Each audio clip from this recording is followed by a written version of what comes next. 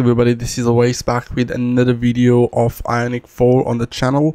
So I was working on the project which I use Ionic 4. I was working on a sign up form where I needed this password field with a show and hide button. So I'm going to be showing you how you can achieve this functionality. So if I type any text, it's in a password type. You click on this eye icon, it changes that to the text and then changes the icon as well.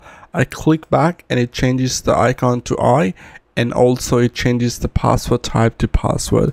It's a very common functionality that you will find in all the websites which deals with the registration or mobile apps as well. So a lot of websites and mobile apps allow this functionality.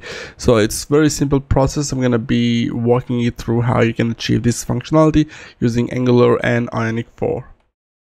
So this is just like a blank Ionic application that I just created for this tutorial, and I've got this Ion item. Let me zoom in a bit. So I've got Ion item. Within that I've got Ion input and one icon here. So when I type some password here, its type is set to password. What I would like to do is I would like to click on this button, and once I click on this button the icon should change. So let me bring up a browser where I have two icons. So I would like to have this icon. When I click on that button, password should convert into text. So let's go back to our code editor and we're going to start implementing this functionality. First thing we need to do is define two properties on our TypeScript. So I'm going to open TypeScript file for homepage, and here we like to have a show password, and for that we can say false. Okay, and I'm going to have a password toggle icon,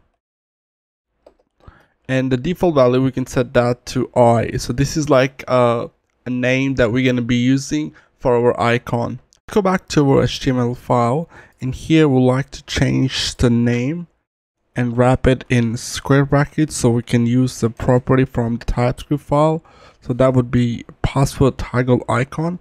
I'm going to save this and verify that it still has this icon there. Okay, and then we're going to have this ternary operation here for the password. So if I say the password is shown set to false, then we can have the password type as password. Otherwise we can change the type to text and then change the icon as well. To achieve that functionality, we wrap this type into square brackets, and when I use a ternary operator on show password, I'm going to do question mark. If it's true, then change the type to text. Otherwise leave that as password. Let's save the file, and now we should see a password. Okay, now if I go to TypeScript file and change its value to true, now we can see that it will be text. So you can see we can toggle on and off this value by clicking on this button. So let's go back here, and first of all let's change this to false by default. Save the file. Let's go to here, and here I would like to have a click event. So then we can go to TypeScript file, and then I'm going to add another function here. So the function, let's just say toggle password. It's not going to return anything, and I'm going to use this dot show password equal to negate this dot show password. Okay, now we can call this one on the click of this. So toggle password, all good.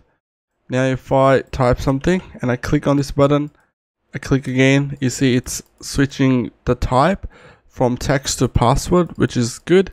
Now we can also change the icon as well. So here we have the property getting used from password toggle icon. We can change that as well. So if I say go here, and I'm gonna use an if statement here. So I'll say if this dot password toggle icon equal to I,